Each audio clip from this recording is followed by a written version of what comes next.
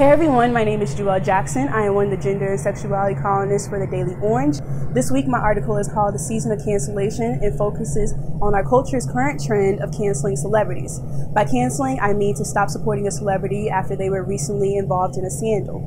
Most recently, comedian Kevin Hart was under fire due to resurfaced tweets that suggested homophobia, and R&B singer R. Kelly was under fire due to claims of sexual assault and harassment.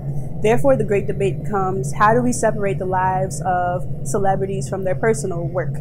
For me, that answer is quite simple. No matter how much money, fame, or fans a celebrity has, they're human like you and I and shouldn't be treated any differently for doing wrong. Thank you. Your music is canceled, R. Kelly. You are canceled from the world, from what you did to all those girls. No matter how much I love, bounce, bounce, bounce, that's ridiculous. I can't look at you on TV and still respect your work and still enjoy what you've done if you're a terrible person. It's hard for me to separate the person from the work because I feel as though you're a part of your work. It's art, and art should be appreciated for what art is and the experience of the person. And that's the side of me that's a little bit stronger, so I feel like canceling needs to be canceled. If you support the art, you support the art. Remove the artist from the equation. I agree that celebrities should be treated just like any other people.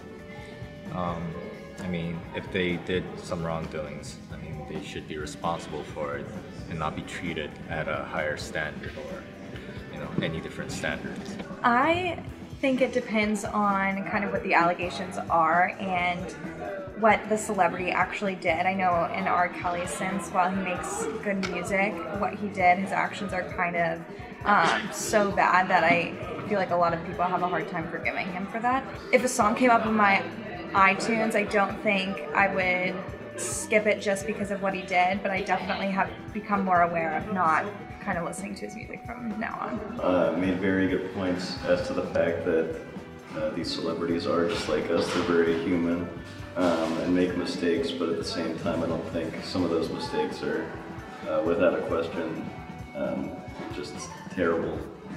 She makes a point in the video that they are human, but at the same time, their livelihood is just so entwined with their human qualities. That's why they're actors and that's why they're celebrities.